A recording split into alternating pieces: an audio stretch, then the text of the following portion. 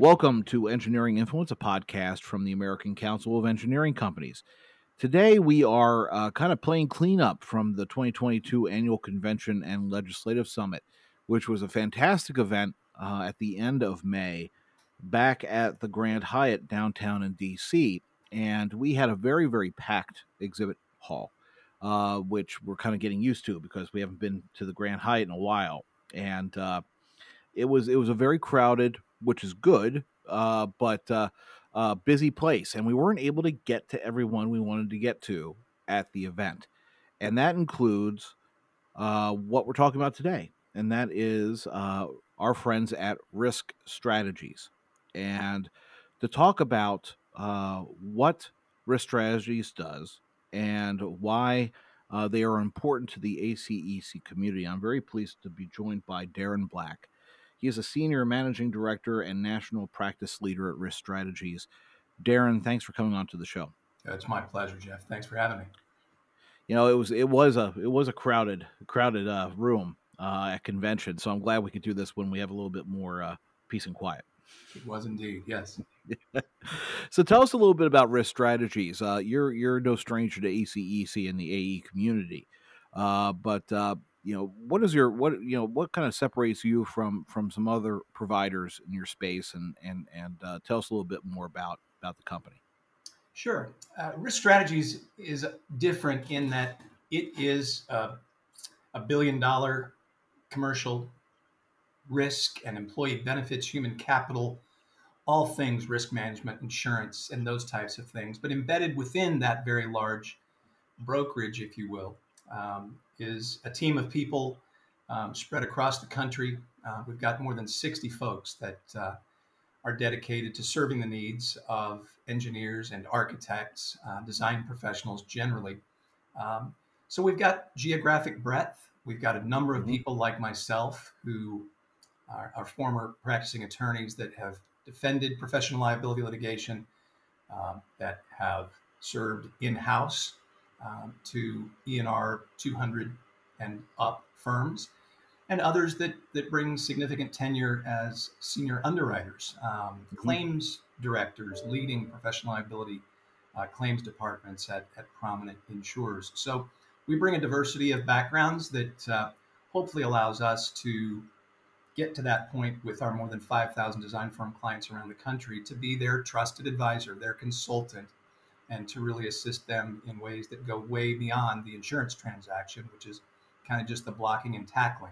So yeah, it's an interesting time for the industry because a lot is happening.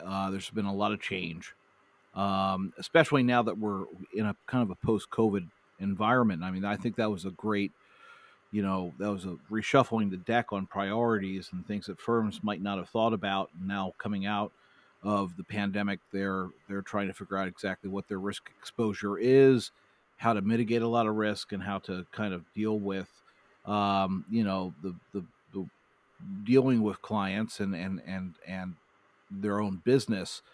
But then it's also been a time of upheaval in technology and in the way that projects are delivered. In your mind, just given your experience, like you said, Risk Strategies has people on both sides of the house, people who have experience in underwriting, people like yourself who have the experience in litigating these matters in the courts. In your mind, what's been the biggest shift within our space that you've seen with some of the members that you talk to? What's the big change? Well, I just think things have expanded. Technology has had such a huge impact on the profession that obviously impacts general counsel and CFO's perspective. It used to be only the professional liability that really kept them awake at night. But engineering firms and professional services firms generally have been such huge targets of all of the ransomware cyber attacks. And that now keeps folks up at night. We're dealing with increased exposures. We're dealing with sustainability and adaptability with respect to climate change and its implications on morphing the standard of care, bringing uncertainties there. And we're doing it in an environment where it's so tough to attract and retain talent.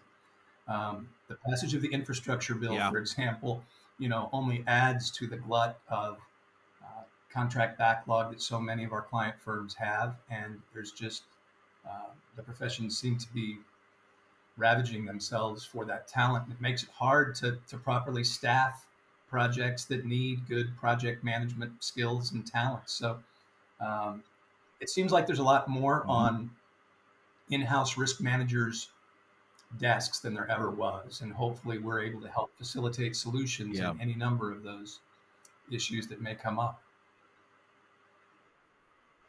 Yeah, that from a policy perspective, I mean, what we're focused on, of course, to your point, is the pipeline issue. It's the fact that we know that the infrastructure bill is going to create 82,000 new jobs in engineering, and you have downstream employment effects with that as well.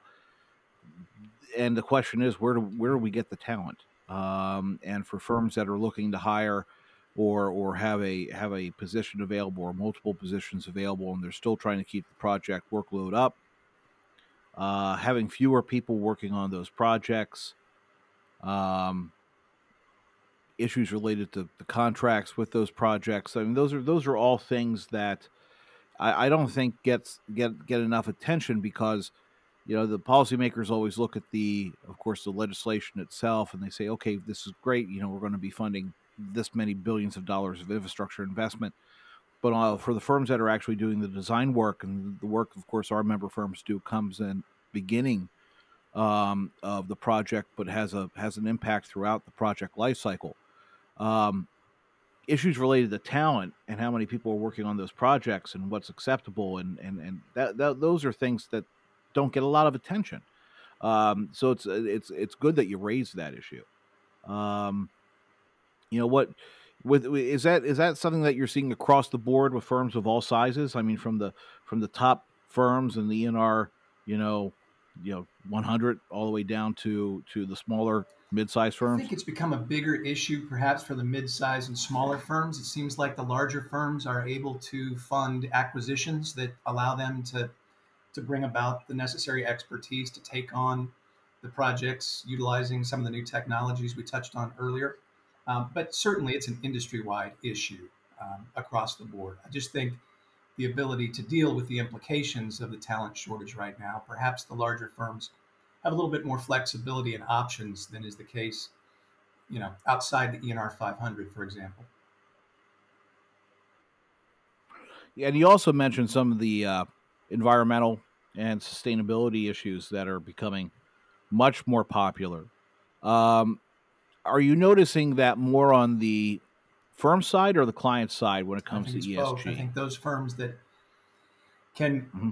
demonstrate to their prospective clients, if you will, their commitment to sustainability and the ability to have that kind of macro conversation with clients about lifetime costs as opposed to perhaps incrementally higher materials costs on the front end, for example. I think they have a marketing advantage that firms that haven't paid as close Hmm. attention just don't have. I think there are a lot of owners out there that are very Yeah. interested in trying to better understand what their project can be in terms of sustainability and adaptability and all of the issues that have been talked about so frequently over recent years. And that's where I would say that what you mentioned as a trusted advisor relationship with risk strategies really comes into play. The fact that you would be able to come in to a firm that might not have put a lot of focus in on this issue and are realizing or from their own business, and they're realizing that this change in kind of the marketplace with this demand by clients, that they take into consideration these long-term environmental impacts and kind of these softer metrics that they want to be able to tout as project owners, whether it's a public sector client or a private sector client. How does risk strategies kind of enter into that from an advisory role with a firm that might not have the infrastructure in place to deal with that, but wants to kind of get going? Before we have gained that trusted advisor role at the inception of a relationship, one of the first things we do is sit down with firm leadership and review the way they present themselves to the underwriting market. All of these issues that we've been talking about are also taking place within the context of a hardening professional liability market in particular. We could talk about cyber, we could talk about commercial auto, but again, professional liability tends to be engineering firms' biggest spend. It's what tends to keep their general counsel or risk management staff up at night. And where we can really quickly demonstrate and differentiate ourselves is by pointing out to firm leadership that underwriters are paying attention to the very issues that we're talking about. And if we can help them articulate what they're doing in recognition of the heightened risks and what they're doing to mitigate those risks, we can save them money. Mm-hmm. It happens to be the case that in the process of better presenting themselves from a risk management perspective, of course, that drives profits. But if they're having to articulate what they're doing for the underwriters, they can do so for their clients as well. And it has implications well beyond, like I said, the insurance transaction. So we kind of get involved incrementally. It starts with that. And if we can do a good job of convincing them that we can bring value in the way they present themselves from a recognition of risk and mitigation thereof perspective, that tends to blend into a whole bunch of areas that have to do with the profitability of the firm. And so that's kind of the inception of that trusted advisor role. And that's critically important because it's analogous to the engineering firms talking to their end clients and the same way of trying to kind of broach this relationship and kind of it's that partnership approach, which is extremely important. How long? I mean, Risk Strategies has been working with ACEC for a while now. I mean, how many conventions have you been to? Well, it's interesting. The practice that I just referred to, that in the aggregate, out of 7 or 8 different cities around the country, serves thousands of design firms. It just within the last few years used to be a confederacy, if you will. Risk Strategies has acquired a number of boutique professional liability agencies that had very significant market share and great client relationships in their respective geographies. I came on board a little over 3 years ago to bring those agencies together into the singular holistic practice that it now is, implementing shared best practices and same deliverables across the country, and the ability for all of our clients, regardless of where they may be located, to tap into those resources and expertise that we talked about earlier. So prior to maybe 5 years ago, all of those offices were strong, staunch supporters of both the ACEC and, for that matter, the AIA and other organizations, ASCI and so on, in their respective jurisdictions, if you will.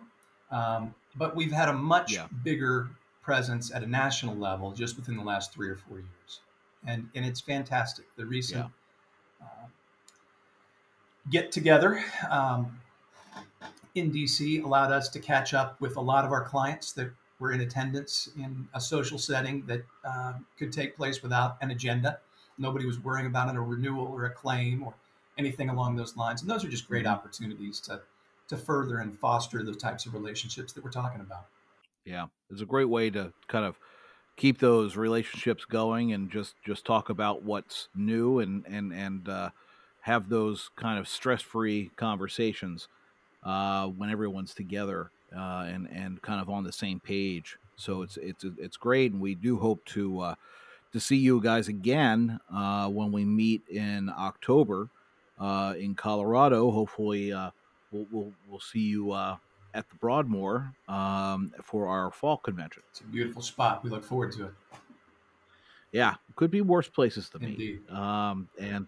And again, we do appreciate you being an exhibitor and sponsor for the 2022 annual convention. It was a great event.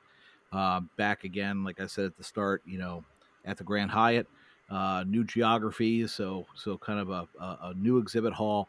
And for anyone there who was not able to meet up with Darren and his group at Risk Strategies, I do recommend that you go online to risk-strategies.com And the practice areas, you'll see architecture and engineering, and you'll get some good information there. And Darren's contact is on that page. So, Darren, I do appreciate the time you've taken today, and I'm glad that we could connect after the event. Better late than never. Thanks so much, Jeff. I appreciate the time. Always. Yeah, look forward to having you back on the show. Just, drop us a line if there's something significant happening in your space, if there's a change, or if there's something that you think our members should know, please just let us know. We'll have you back on. Thank you again. Wonderful. And again, this has been Engineering Influence, a podcast from the American Council of Engineering Companies with Darren with Risk Strategies. And we will see you again. Take care.